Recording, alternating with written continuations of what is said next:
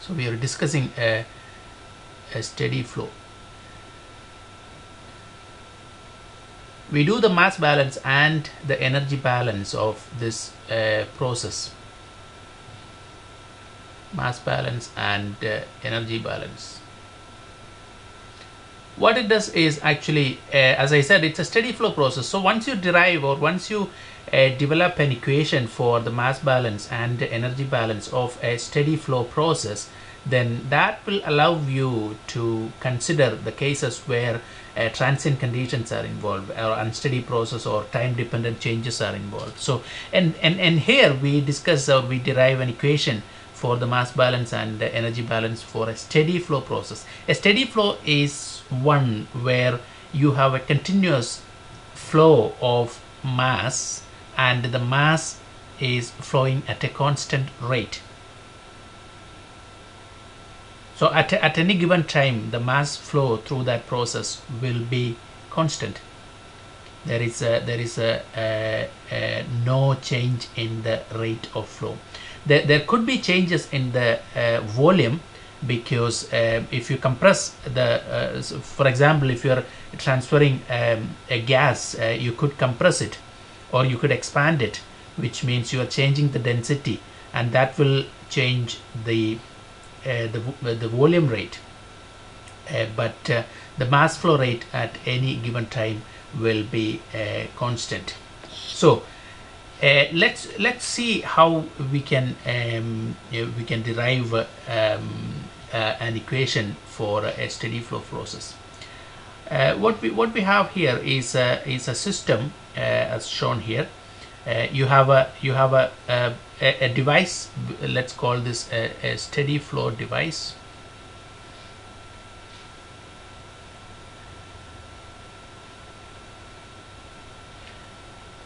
And this is your control volume here.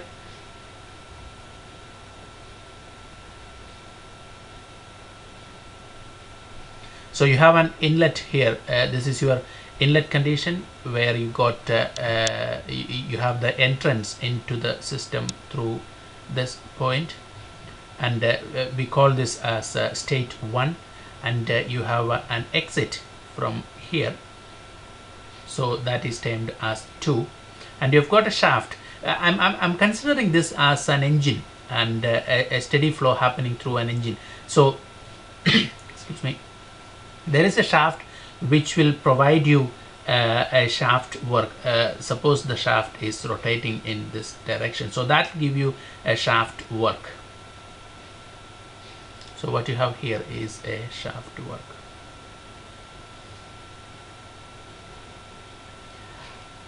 And for an engine, you will need to give some sort of heat energy input into the system.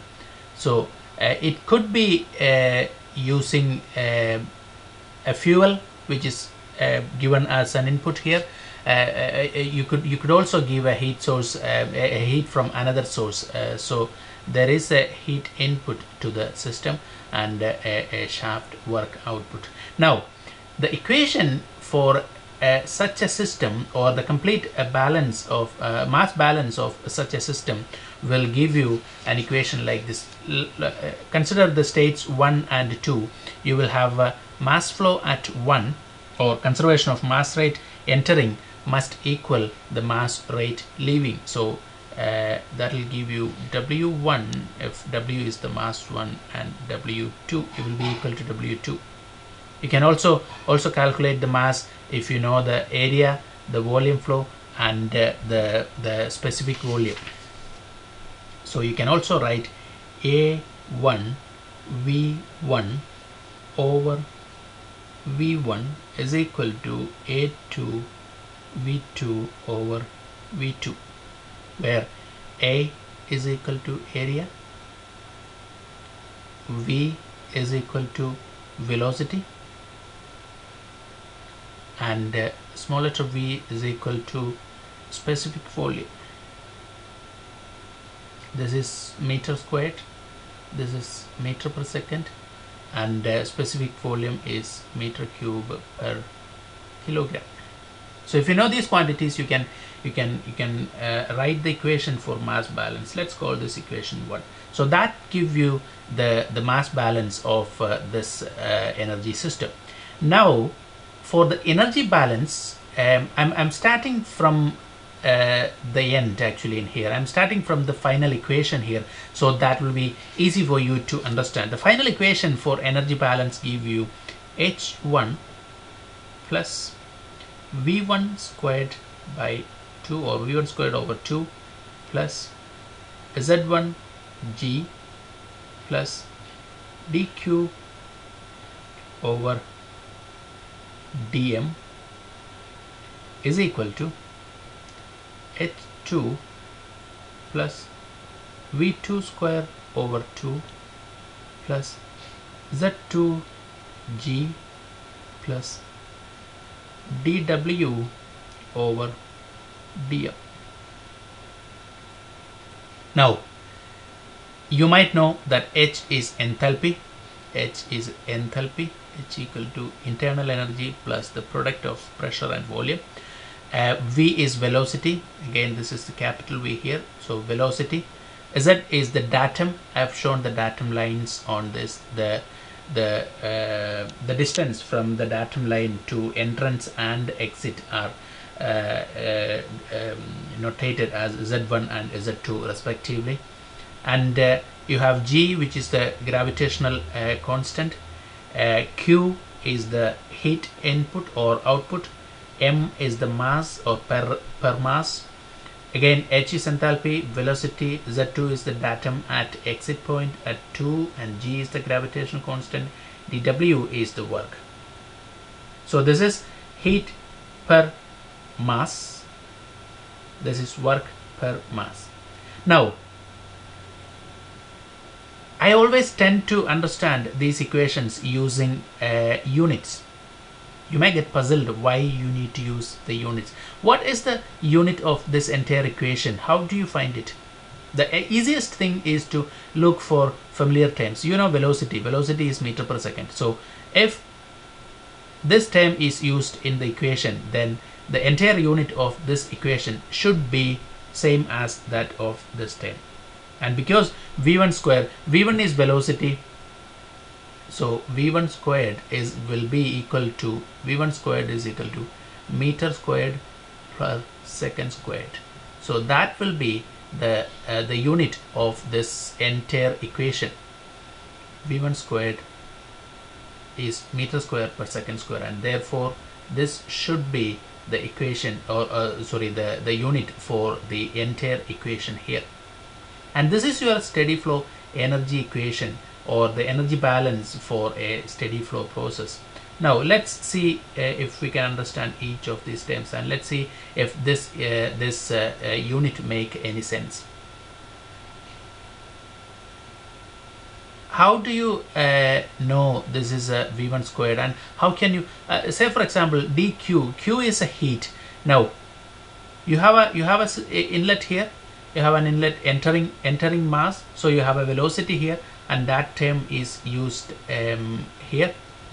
And you have a gas entering here, so the gas will have internal energy, pressure and volume, etc. So you will have an enthalpy for the entering gas, and that is given here. And you also have a datum energy or a potential energy based on the datum of the entering state, and that is given using this datum point or this datum line, and that quantity is given here. Now you have another input into the system, depending on depending on the type of your system, that you may have a heat input to the system, and that quantity is shown here. Now you will have all these three quantities at exit condition as well. You will have a mass leaving here, or a gas leaving from the system, so you will have internal energy and pressure and volume condition, so you will have enthalpy leaving from the system. And you also have a datum, so you will have a datum energy or a potential energy here, and you have a velocity leaving, so you will have a kinetic energy leaving, and you also have a shaft work, so you have a work output from the system, and those conditions are given at the exit. So you have enthalpy leaving, velocity leaving, and the atom energy or a potential energy, and the work output from the shaft. So inlet conditions equal to outlet conditions, that is your energy balance. Now how do we convert this? This is expressed per unit mass, and that's why you have a term dm here. How this term can be expressed in meter square per second square? You say this is energy or heat, and this is kilogram. So how is it meter square plus per second square? Let's see how we can convert that. What is it? It is a heat per mass. So heat is joule. The energy, the unit of heat is joule. So that is joule per kilogram. Joule per kilogram, and that is joule is Newton meter.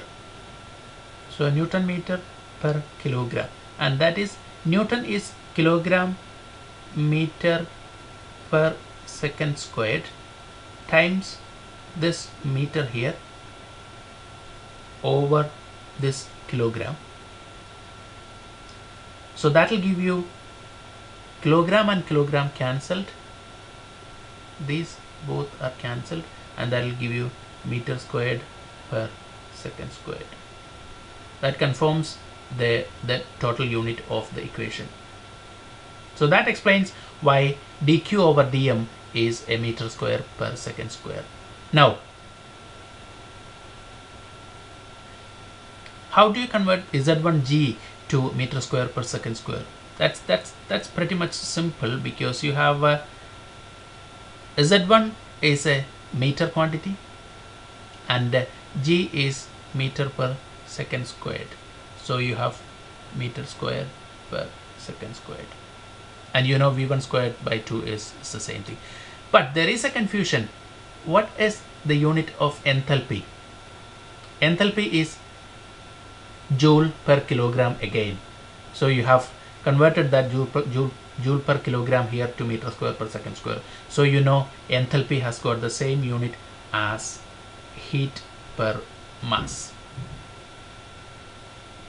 Now you have one more term, that is work per mass. Again, heat and work have got the same unit, which is joule, and therefore work per mass will be same as that of this one, which is joule per kilogram, and therefore that also equates to meter squared per second squared.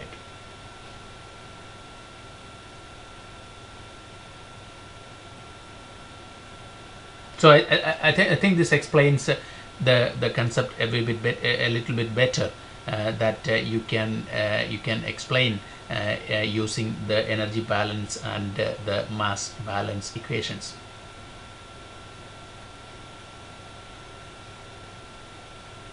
You need to understand this equation completely in order for you to solve any problems for any problems that involve a steady flow process. Once again, thank you for watching. Any doubts or any comments, please comment on the video or send me an email. Thanks for watching.